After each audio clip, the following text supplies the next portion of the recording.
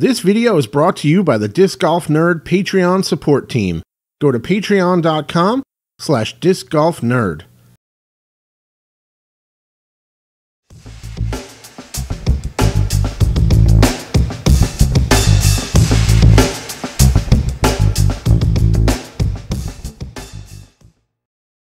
What's up, everybody? In this video we have Team Latitude 64's Tristan Tanner.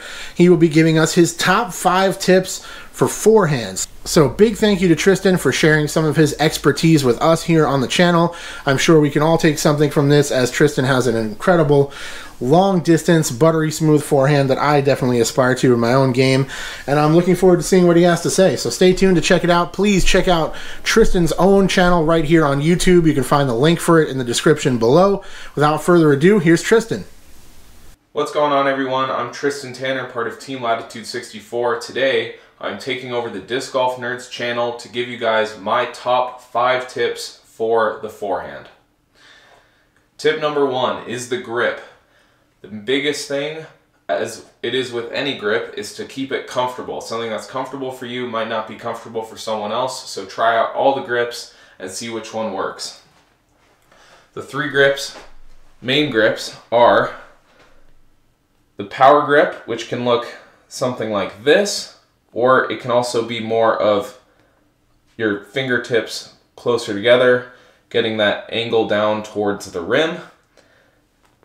There is just a more standard stacked grip, which a lot of people like to favor, gives you a lot of control at a lot of different distances.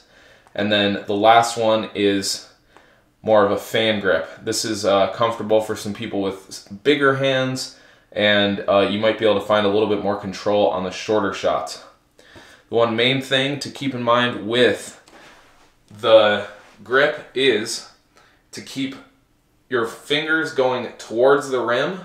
So see how my fingers are angled, pointing more towards the rim than they are to the flight plate? This would be more towards the flight plate. I keep them tucked more towards the rim. That's how it is with any of these grips.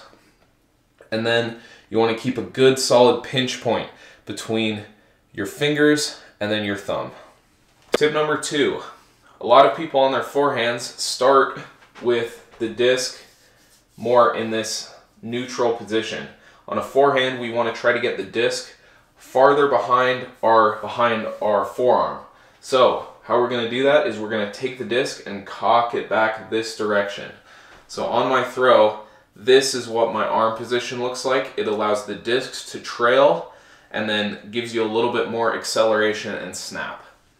Tip number 3, keeping your weight back on your walk-up. There's a couple different walk-ups. Some people like to do an X step, some people like to do a little bit of a crow hop, some people just like to slowly exchange their feet.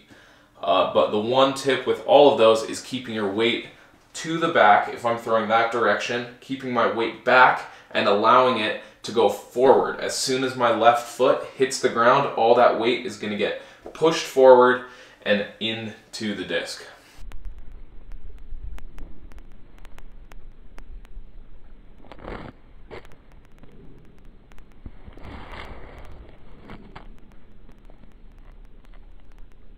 Tip number 4 is to snap the disc early. A lot of people think the forehand is snapping the disc late at the end, trying to get that extra whip with your wrist. But you want to take that same motion and do it when you're at peak reach back. So I'm bringing the disc back and then I am snapping it forward from this farthest point back, just like you would on a backhand. It helps you accelerate the disc for a longer amount of time.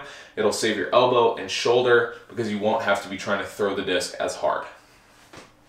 Tip number 5 is following through. Be sure to, after you snap the disc forward and you are going to the basket, let your hand fall all the way through to take that pressure off your shoulder, elbow, and wrist and allow the disc to have a clean release. Thanks everyone for tuning into the Disc Golf Nerd. My channel and social medias will be linked down in the description. Go ahead and check those out if you want to see a more in-depth forehand tutorial. But for now, be sure to like and subscribe to the Disc Golf Nerd, and we'll see you guys in the next video. That's it for this video. Thank you once again to Tristan Tanner for helping us out and sharing his expertise with us here on the Disc Golf Nerd channel. I appreciate it very much.